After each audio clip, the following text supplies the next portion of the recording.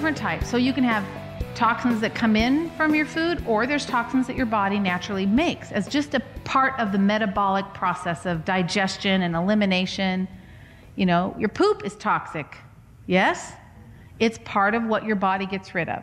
So there's cellular waste that your body processes through, and it has to get rid of it. So there's toxins that we can bring in. What would be a toxin that we would take in? It's an additives. What else? MSG would be one, right? Anything, any kind of, all those long words on the package that you can't read. You can't, they're like 52 syllables. That's a toxin. If you can't pronounce it, it's a toxin. You can just, that's a good way to remember that. Heavy metals can be a toxin. Yes, we're going to talk a little bit more about that. Preservatives, you know, the worst ones are the nitrites and the nitrates. How many of you like bacon?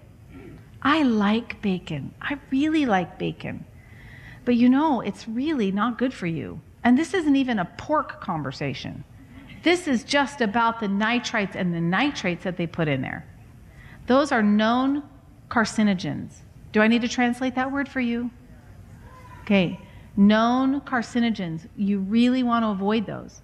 So that's a toxin that can come in. Smoking is obviously produces a lot of toxicity. Arsenic and lead being two heavy metals that you get from smoking, either directly from smoking or secondhand smoke.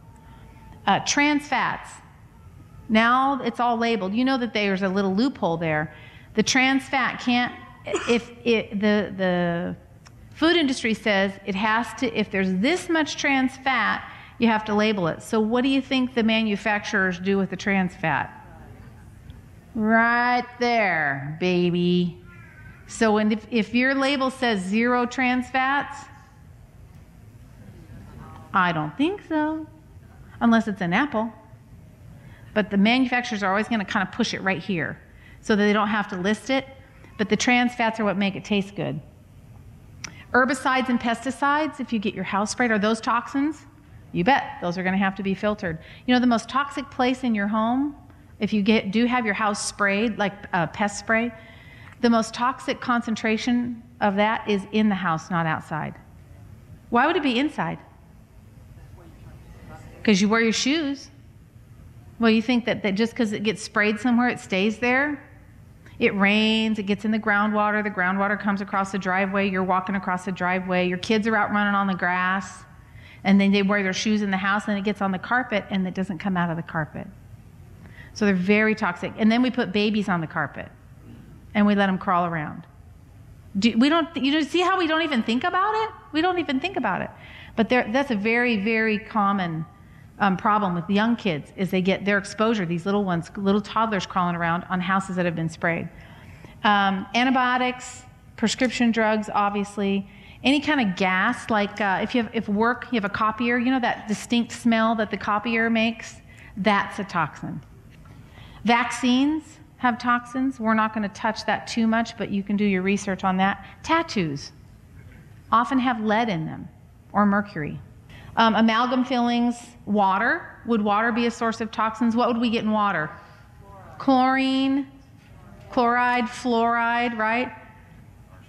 Arsenic is in the water. You know, now, when I would do hair analysis on people to look for metals, used to never see arsenic. And about 4 or 5 years ago, all the tests I got started coming back with arsenic in the hair. And I kept thinking, man, what is it around here? But I work with people from all over, so... But every test in the United States, every test would come back with a little bit low level of arsenic in the hair. I'm thinking, what is the deal? So finally, I did my research and found out that the EPA raised the levels of allowable arsenic in the water. And so now everybody's getting arsenic. And you drink water. If you eat out, you're getting arsenic in your water. If you shower and you don't have a filter, is this porous? Done.